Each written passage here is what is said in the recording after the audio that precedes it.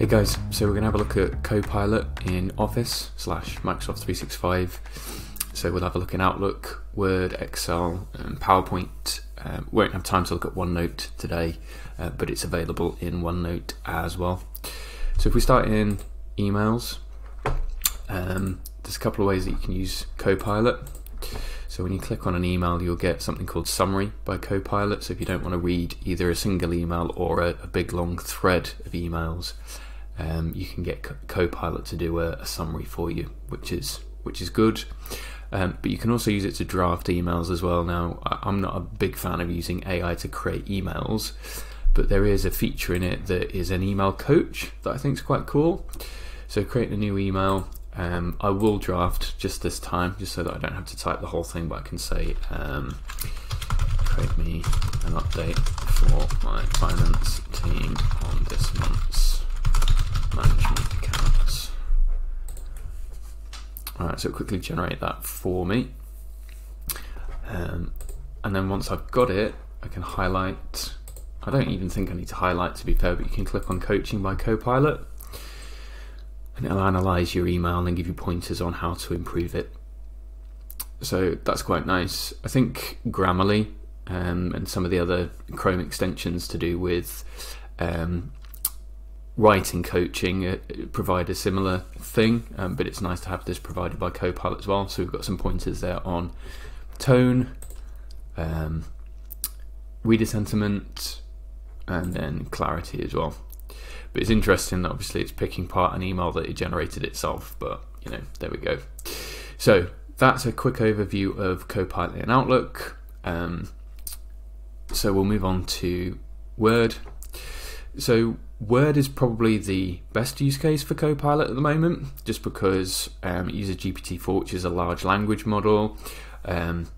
I don't think it uses the advanced data analysis in the background, even if within Excel. Don't quote me on that, but it's not the same as if you were to try and generate code in ChatGPT, for example. But either way, what we can do is we can use it to help us draft, change, review documents and all that sort of stuff. So I can go into Copilot here and I can say, act as a CFO and generate me a board pack for the end of the month. Include figures, example figures.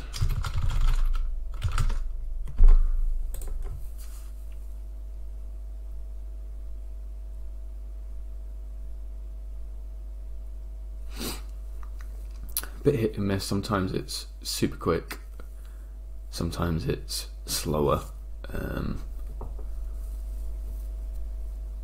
Whilst it's doing that, let me just take you through some of the other. Interesting. Try again.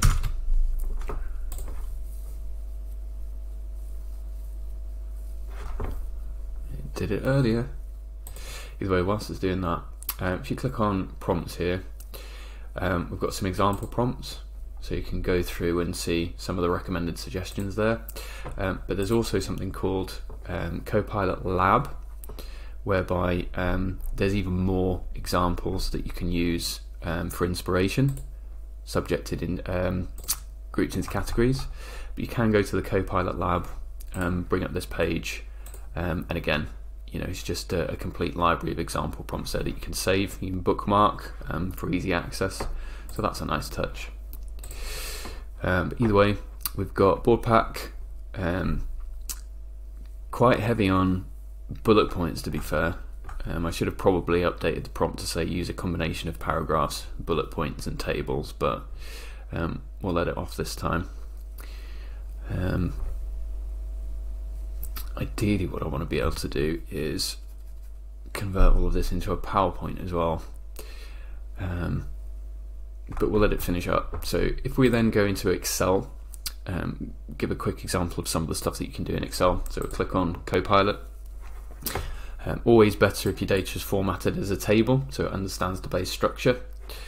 So we can see the suggestions on the right here. Add formula columns, highlight and sort. Yeah, but analyze is also quite a nice one as well. So I don't know whether anyone's used Power BI, but Analyzer's been available in Power BI for a while to try and help you spot that insight. So we could start there. So we can click on Analyze, and then it will give some suggested insights. Yeah. Now, again, you probably might want to prompt yourself rather than using the recommended suggestions because it doesn't understand the context. But I can click on something like, are there any outliers in my data? And it's got 4 outliers. Don't know how it's calculated it, but field sales and cost of goods sold appear highly correlated with 4 outliers. I don't know whether it will highlight those outliers. So can you highlight these outliers on the table?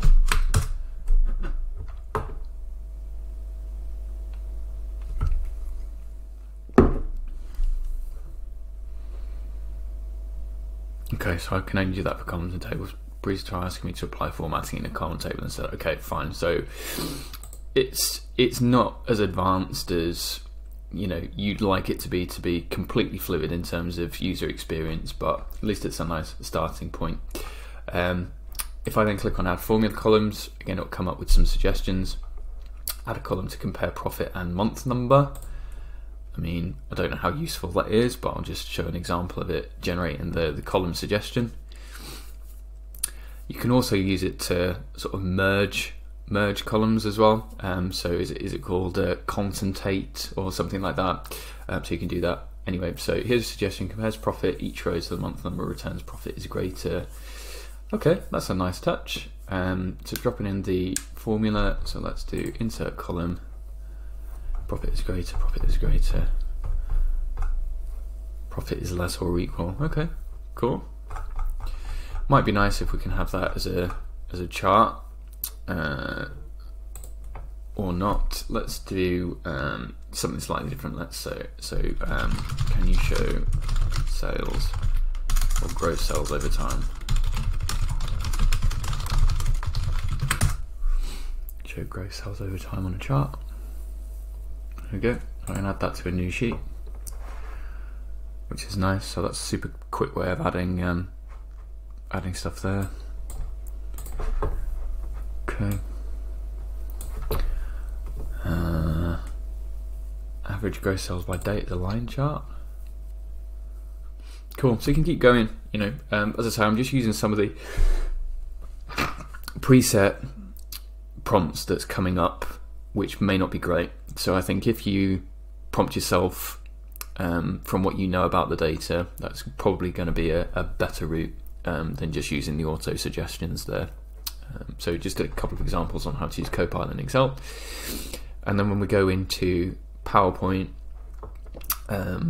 we can create a presentation from scratch. I'm not going to do that today, but we might want to then say add a slide about, and then it's doing the first step of that process for us. You can ask questions about the slide deck, so ask a question about the deck. What is the difference between what's the difference between strategic and operational objectives? So this could be if the presentation's been sent to you, for example, and you want a bit of analysis. So as well as doing some analysis and some summaries of presentations you might have been sent, you can also create a presentation from scratch. So if I do create a presentation outline to support my board pack, acting as a CFO, focusing on key figures and trends.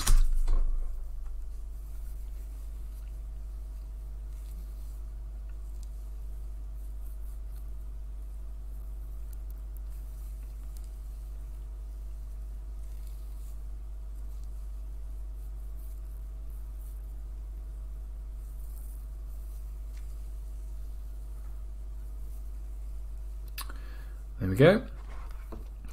So I guess it's nice. That's added a bit of flair, which is good. Yeah, I guess you might not want the images. You might just want to take some of the themes and some of the ideas and switch things around. But of course, you can switch the theme. Do all of that sort of stuff that you need to do. I could be more explicit. So we could say add slide about. So we've got profitability, cash flow. Maybe CapEx plans. See how it updates. I know we're whizzing through quickly, so still the case that the better the quality of the prompt, the better output you're going to get. But you know, just goes to show that you can flex, tweak, add in, restructure, all of that sort of stuff using Copilot as well. And then if I click organize the presentation, I guess it's using its own intelligence to reshuffle, tweak, maybe improve it. There you go. So it's added categories. Yeah, so that's quite nice. So instead of just being slide after slide, we've got some themes, and we've got some I guess category slides for different sections of the presentation as well. Cool. So there we go. We've had a bit of a look. So we had a look at emails, email summaries, had a look at generating text within Word, some financial analysis in Excel, as well as creating some columns with some calculated formulas that it's automatically done for us, a bit of analysis on a slide deck that we've already got, creating a new presentation from scratch.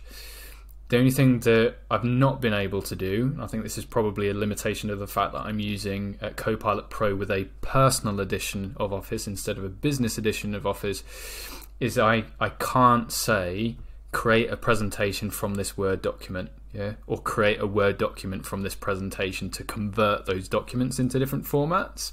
I think it's probably because the personal editions of Microsoft 365 probably don't have that fabric layer, the fabric data layer that ties everything together. I don't think it will take documents from OneDrive. I think it needs that fabric working in the background. I don't know for a fact, but if you look at some of the help documentation on creating a new presentation, you'll see one of the prompts here is create a presentation from a file. I don't have that option within my Copilot. If you are using the business edition, I guess the idea is you can select a file from an other area of SharePoint or anything that sits within that fabric layer. So hopefully this has been useful. Give us your feedback, come back with your questions, and we'll catch up soon.